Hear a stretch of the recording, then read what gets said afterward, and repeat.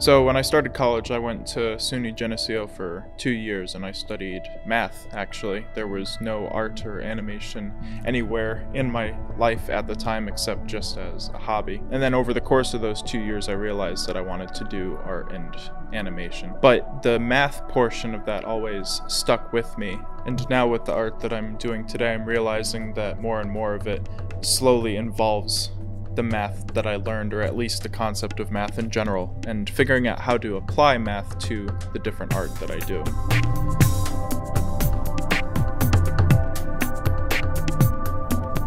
I've always had like a special sort of affinity for doing kind of math projects on the side, and this isn't like the heavy math like differential equations and integrals and all of the symbols and stuff like that. This is more just taking simpler concepts.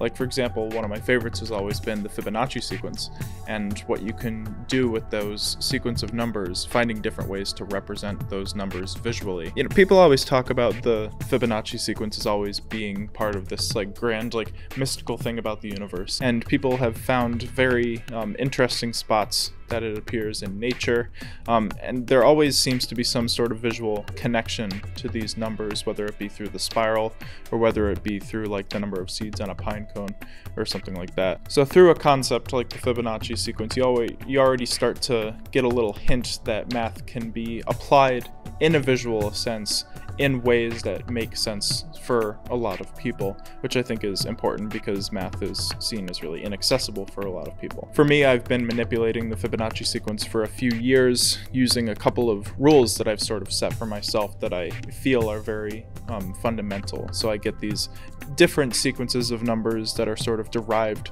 from the Fibonacci sequence, and after manipulating those, I try to figure out different ways to express those numbers visually. Set up some more rules for myself, so like if I have this sequence of numbers, I draw a line for this number and it goes in this direction. If it's an odd number or an even number, like I have a design set that's based on graph paper, and it might not look like much once the sequence is done, but you do have a shape that could be used for, it might be a good floor tile design, it might be good for something else, you don't know. Take all of the digits possible in the sequence and set them up in a circle, and then I draw lines between them based on how they are arranged in the sequence, and I get these really interesting shapes which maybe aren't really seen as, you know, fully fledged designs in themselves, but they could be basic building blocks for something bigger. You apply a couple of rules that you set for yourself, and then you just see where the result takes you. And it produces shapes in the end, or lines even, and then you use those lines and shapes, and maybe you add more rules, so maybe you get more intricate shapes, more intricate lines, and you keep producing these kind of building blocks that you can use for other designs.